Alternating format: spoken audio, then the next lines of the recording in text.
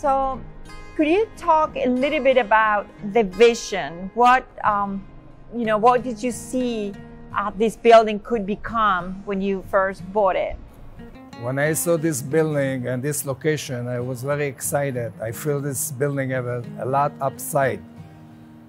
And it's a big corner, beautiful corner, and a center of the jewelry center. And I felt I can do a lot with this building and redo the whole thing like a new building. And for jewelry, because I felt the area needs some new building for the area. And I saw the demand and the kind of rent people pay. I felt really the building doing very well. And I contacted Kobi and showing the building. He was also very excited. And together we came with the idea what we do, what kind of design we do for the building. That's true. And Yair, when he first brought me to this building, I felt this is a very important location. It's an important location because it basically sits on the 50-yard line of downtown Miami, historic downtown. It sits on North Miami Avenue and First Street. And it's really being able to sit not only on the 50-yard line, but it's really in the front row. It's in the front row of development. It's the front row of mixed-use development coming around. We have an ability to have adjacent to us courthouses, offices, federal courthouses, state government, city government. There's a lot of activity. And as an architect here in the community, this location is phenomenal. And it's really, since I've been here since the late 80s, it's the first time in this century that the time is so right for it to come together. So what we did is we have a beautiful building that has beautiful volumes, with escalators bringing you up to multiple floors, with three-dimensional open spaces. They really create urban street thoroughfare through the building. So as you come from North Miami Avenue, or you come from First Street, you have an ability to come and enter the building and experience in a three-dimensional fashion.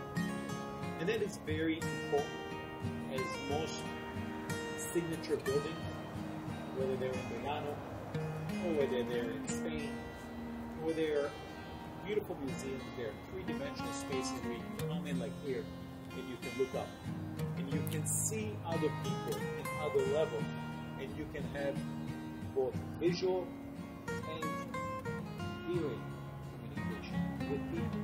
So it makes it like an urban indoor agora street, which I found to be very exciting. So that's how we came up with this sort of a design direction. Yair is a great client. Very sophisticated, it's very cultured in this kind of a thought process. So it led us to create multiple levels. We brought back the original story of the building. We exposed the block and the concrete, and at the same time, we brought crystalline facades that then encase what we are promoting and selling, which is very special and unique, which is the jewelry. And the jewelry is a very unique product that most people want to see, they want to look at, and then that's what attracts them to come in and touch and feel and share it with their family, to share it with their loved ones, and share it to themselves. That's what it's about. And today, this kind of a building, it's basically a jewelry box within a jewelry box that holds the jewelry within it, that is open to the public. So the public can come through here, they can walk through, they can circulate horizontally and vertically, and they can experience the space. They can have a cafecito, they can have a juice, they can have something to eat, and experience the building, and at the same time look up and say, wow, honey, look at that. Let's go over there. Or wait, there's our friend right over there. Let's go see how they're doing. And have that kind of an urban Main Street corner interaction. And more so now than ever before, this will be the only building that you can really experience. And having multiple tenants, having a variety of jewelry, of arts and crafts in that sort of a tradition as an architect, it's very exciting because it gives us a platform to provide the space to these individuals who then cut and shape and create the jewelry and the chains and the watches and the intricacy of the detail that we in design as architects so much appreciate. I wanted to ask you about your collaboration in finding inspiration. Yair, can you talk a little bit about where you found inspiration for? I told Kobi what type of look I like, and he gave me an idea together how to put the design and everything, and based on what he knows, what I'm looking for. And then we work very well together, I can say that. I know you traveled around the world. I travel all over Europe also to get idea and everything, so I know more or less what I'm looking for, and he was the best person I felt like I was able to work with and come with idea to help me to achieve what I'm looking for. And what type of tenants are you inviting to visit the building and hopefully make it a home? We're going to have people come from all over, a lot also from South America, and I think this is like center for people from South America and from all over. And the whole area is coming up, all new building all around. Yeah, how has the area changed in the last 10 years? And Kobi, maybe you can also add to that since you had been an active participant in the changes, but if you can tell us initially, how has the area changed? Kobi can tell you better. He's but since you got longer than me around here. Yeah, so what happened is that Yair, when he was looking to buy the property, the building was very much standoffish. Right? We call it now Time Central, which I think is the most proper name for it because it's really at the right time of this 20th century. It's really at the right time of this century that we have. And what we have is we have an opportunity to really open up a new page. So this building was designed originally as walling off the streets with no visualization to the street or from the street inside. And so we opened it up. And by opening it up like a jewelry box, the public from the outside can see in, and the people from the inside can see out. So then they can experience the street as they walk along. And that creates interaction with people and creates excitement because people are moving now to downtown Miami, to Flagler, not only to work, but also to live, to go to school, to have an education, to live and work in this community as it historically has done. And this is really now we are on the cutting edge of that. And this building provides the opportunity for the community to come in and for the community to walk around and experience the building. Where before, there was kind of a walled off box. And now it has been a crystalline volume along the ground level. And that crystalline volume then is brought you onto the inside and lets you see and experience the space. You don't find in the whole country something like that. And all over the United States, you don't find jewelry center like that. And this kind of size and the atrium and everything.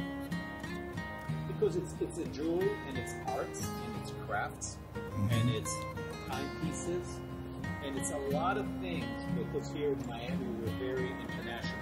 We are European, we are Far Easterners, we are South Americans, we are from everywhere around the world. And when I mean we're South Americans, we are Spaniards and we are Portuguese. And we come here in the summer months because it's winter months in South America.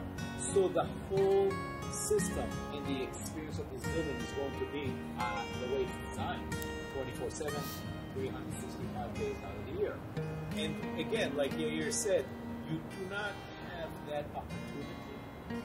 And I think Yair was lucky enough, or visionary enough, or somebody who really saw a diamond in the rough to be at this right time, in this location, because nothing has been done in this corner, in this century. And now is really the changing in the location of the mood and the experience and the people who are coming. And it is mostly youth. It is mostly first generation Miamians, first generation Americans who are coming here.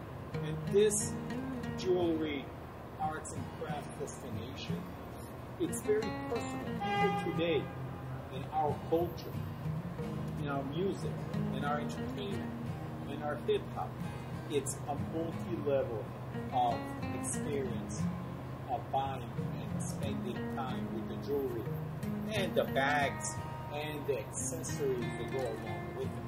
So there is really a great opportunity here to make a unique destination. Kind of like we discussed before about Milan, right? You come to Milan, you have a great streets, but you always end up coming to the main street that is covered and protected and gives you a little bit of protection from the rain or from the sun, and share it with other people.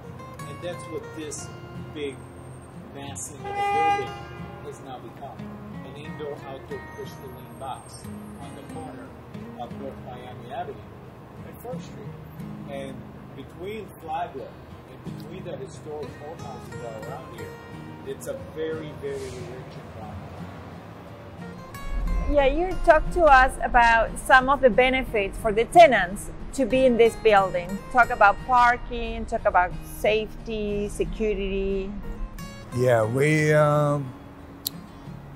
what's happened in this area many years ago, based on information people told me, they used to have a parking problem to find a park in the area. Today, they build many new buildings with parking. So parking is not an issue anymore in this area. So we're going to have valet parking also in this building. And as far as security, we're going to have 24-hour security on this building. It's the same thing with the public transportation. Today, we don't really use the car like we used to. You Uber here, you have a train station that connects you all the way to Fort Lauderdale and Palm Beach and Orlando. You have jitneys and trolleys in this location. So this is really the ground zero, the 50-yard line of